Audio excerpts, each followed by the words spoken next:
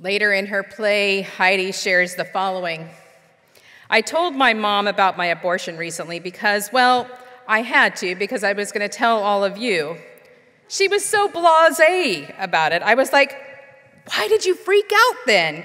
She said, I could be calm about it now that I know your life turned out okay. She wanted to know if I was angry with her, and I was like, no, because my life turned out okay. Heidi continues, I think there were two mothers in the car with me that day. There's the first mother, who was the feminist, who made me do this contest so I could go to college and who ended the legacy of violent men in our family by testifying against her stepfather at 15. And then there's the second mother, the mother who'd been terrorized as a child, the mother whose first memory at age 3 was seeing her stepfather punch her mother and thinking, oh no, this is what life is like. The mother who'd inherited centuries of belief in her own worthlessness. No, not just belief. Centuries of laws that explicitly told her she was worthless. Centuries of laws that explicitly told her she was worthless. If you have not seen this play, I highly recommend it. You can find it online. So why are we discussing the right for reproductive freedom in 2023?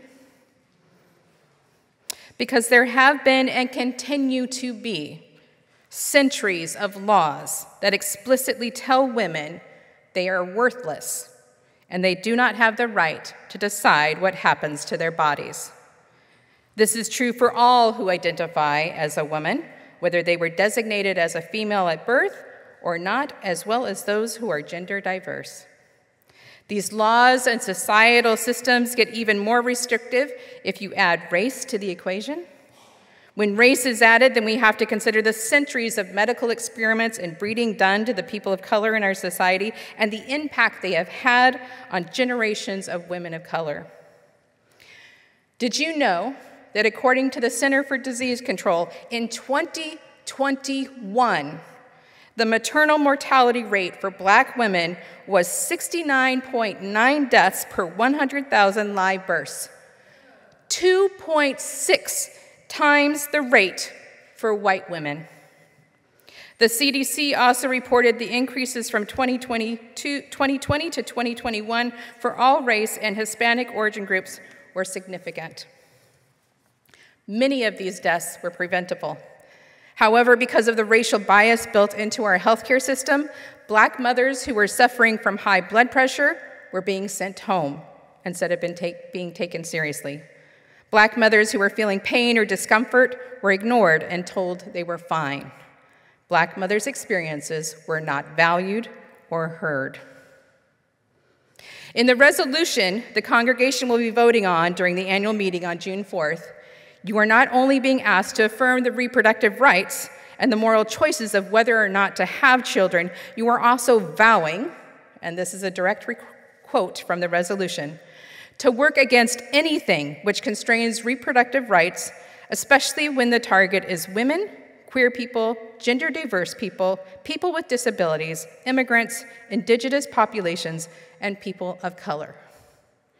To work against anything that constrains reproductive rights. This means removing the shame and judgment and stigma from any and all choices a woman can make about her reproductive journey. We need to understand all reproductive choices, whether to have children or not, or to end a pregnancy, can be equally moral. I recently learned through our Unitarian Universalist Association Side with Love campaign about the history of our clergy consultation service. The network was created the year after the Griswold case, which is what you heard a little bit of the about, that determined the legality of birth control for married women. It started because women were approaching their ministers and rabbis for help, and all the clergy members could offer was comfort or reassurance. They found it unacceptable that they did not have practical solutions for the women they met. Therefore, they came together as an ecumenical group, consulted with the ACLU, trained in direct action tactics, interviewed and vetted doctors who provided abortions, actually had women that would go in and act like they were pregnant and make sure that the doctors were okay. And they launched the clergy consultation service.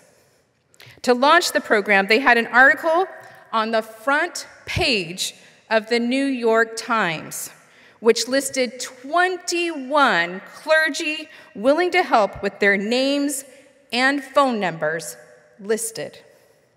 They intentionally put the word abortion in the title of the article to help destigmatize and alleviate the shame. Not only that, they were fighting to ensure that it was affordable and accessible. They wanted to sacralize the choice for abortion. They unabashedly shared the good news of the work they were providing. They took out ads in the white pages and yellow pages using abortion services, so it was at the front page. The CCS started in 1966, and by 1972, they had 609 locations around North America. There were over 2,000 clergy involved, 40 states were activated, there were even some in Canada, and between 250,000 and 500,000 women were helped. They reduced the cost of abortion from $500, between the range of $500 and $1,000, which at that time was around the $10,000 to $15,000 range, to $25 or $125. They ensured safe travel across state or country borders, because there was travel between the US and Canada. And once Roe versus Wade was passed, they helped build the infrastructure of clinics across the country. The clergy involved felt it was their calling to ensure women had the choice and decide what they wanted to do with their bodies, and to break down the barriers that would interfere with any choice they made. I'm happy to report that many of the clergy involved were Unitarian Universalists. In addition, the Unitarian Universalist Association in 1963 issued the first and most progressive statement on abortion. It stated that the Unitarian Universalist Association support enactment of a uniform statute making abortion legal if, 1, there would be grave impairment of the physical or mental health of the mother, most agreed on that. 2, the child would be born with a serious physical or mental deficit, that was agreed upon. 3, pregnancy resulted from rape or incest, that was generally agreed upon. And 4, there exists some other compelling reason, physical, psychological, mental, spiritual, or economic. That was not universal. That was the most progressive statement. It is this fourth line that calls for complete trust and affirmation in the decision being made by the woman involved. We have a history of removing shame, judgment, and stigma from a woman's right to choose. We have done this through declaring support publicly, creating networks of support, and placing trust in a woman's ability to make that decision. We are called by this resolution to continue the work of our history and step into public places to show our support, to partner with others doing this work, and to build trust and worth in women's voices and experiences. Another way we are called to work against any constraints to reproductive rights is to support the work of parenting and healthy growth of children in safe, sustainable, nurturing communities. We again have history in this congregation of ways we have done this well. In 2001, members of this congregation created the organization Up on Top to provide no-cost childcare options to families impacted by changes in the federal welfare program. This program still exists today and provides high-quality, tuition-free after-school and summer programs to low-income families in San Francisco. You did this. You have this history. You have supported families. Our families and children in the San Francisco Bay Area are hurting right now. Many are still in shell shock from the effects of the pandemic. We have a huge mental health crisis happening amongst our young people. When my oldest child, who will be 24 in June, was a teenager, we were talking about the rising suicide rates in teens. Most recently, I read an article where the suicide rates are rising in children as young as 8 years old. We have a problem. We have families struggling with food and housing insecurity, families that are facing the rising costs of childcare, families who are impacted by the recent bank closures. By fully supporting all choices, we are called not just to work and make birth control, abortion, adoption accessible, we are also called to take care of those who have decided to create families in whatever form they decide.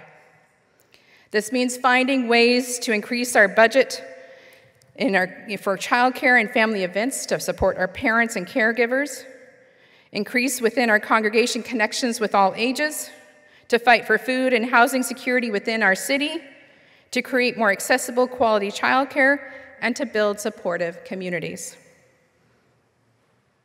And finally, to create opportunities for accessible mental health services and support our children and families. Let's not isolate our families, but find ways to create an inclusive community with them. One more way we can work against any constraints to reproductive rights is to advocate for equitable access to the full spectrum of comprehensive reproductive health care. I don't know if any of you have tried to work our health system and work with insurance lately. Yeah. If you have, then you know the barriers the insurance companies create to comprehensive care. You know the difficulty in trying to schedule an appointment with any specialist in a reasonable time frame. You know how overcrowded our emergency rooms are. You know the countless hurdles just to gain access, not to even just not to get into the door, just to get access to it. And I'm going to take a big leap here and say the vast majority of us in this room have the privilege of being able to access healthcare and insurance.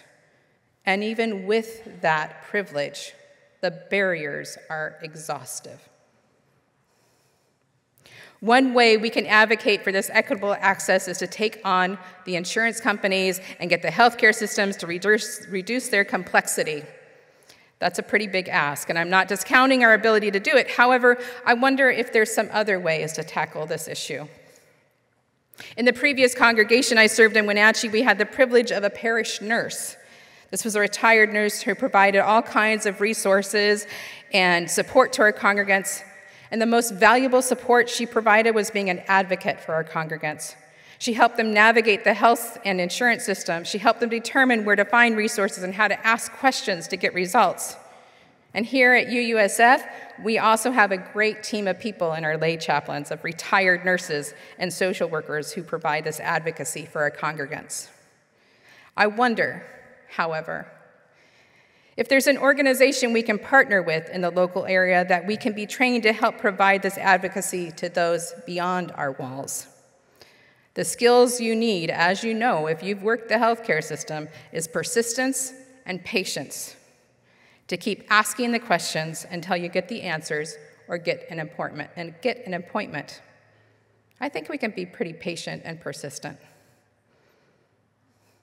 I invite you to return to the story we had earlier of Daughter Goose, who was faced with a difficult decision when Mr. Fox said he picked up a white and black stone only to pick up 2 black stones. Instead of being overwhelmed and stuck in trying to decide what to do, Daughter Goose used strategic creativity to solve her problem. When we are faced by these daunting issues, we need to harness our strategic creativity. We strategically need to find ways to partner with others in this work and bolster their efforts. We need to remember who we're fighting for and the privilege we carry in being able to decide to fight or not. We need to remember the people of color and the barriers they face. We need to remember the families and children who need our support. We need to create room for the worth and dignity of all experiences and choices in reproductive freedom to be honored.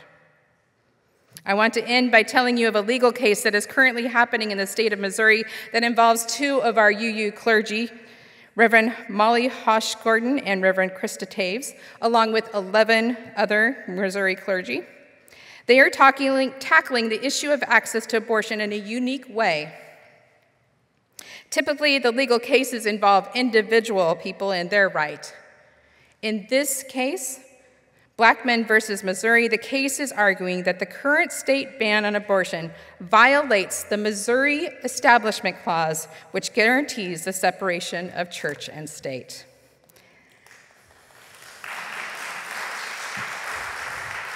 They are stating their case in two ways. One, all clergy involved are saying their faith responds and requires women to have a choice in their reproductive rights.